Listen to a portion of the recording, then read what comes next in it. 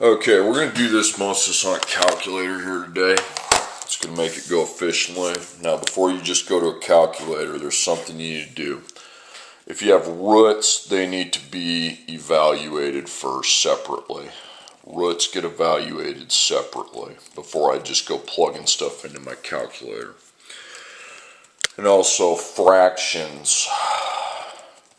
Like this, you obviously got an operation of an exponent. Those need to go in parentheses. You need to get so you can use a calculator to do the whole thing. It's using technology.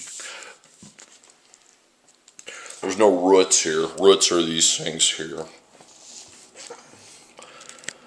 Okay, and fractions. You're going to put a parentheses around the numerator and denominator. Then watch what I do. I go right into the calculator. Parentheses 21.3, close it, divided by quantity.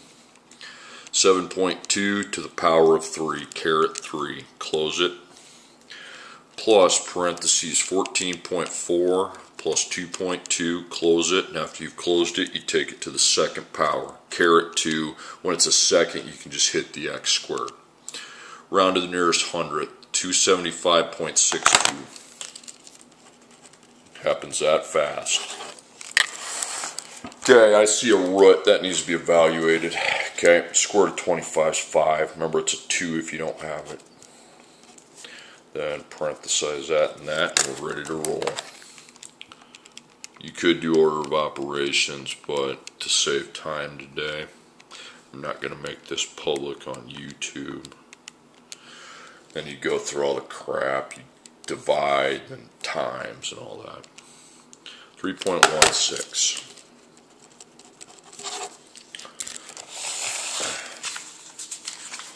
Okay, I got 2 more. Okay, that root needs to be evaluated before we're even thinking about the calculator. Okay, so it's a square root. So I write that off. 8.63 times 5.1, 6.5 to the second minus, I think that's 0.39. If it's not, so sue me. Okay, so we got to figure out the top. Okay, do the operations on top.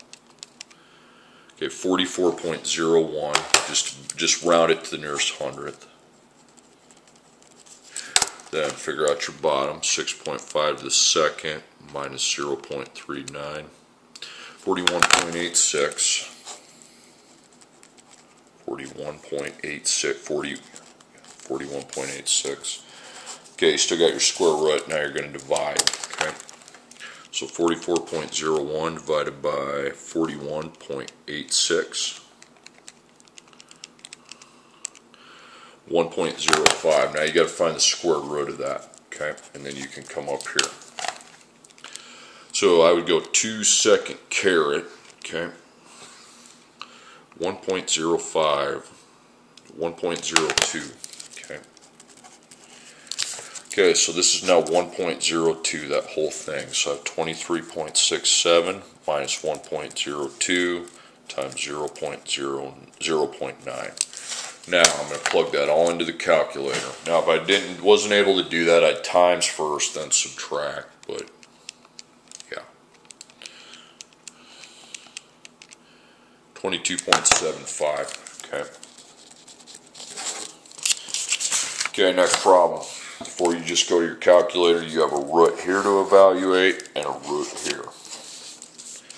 So we're going to put the square root, it's a 2 if you don't have it, 400.35 plus 312.47. Then we also have the cubed root of 409.57. So I add first, you got to do the operation under the root.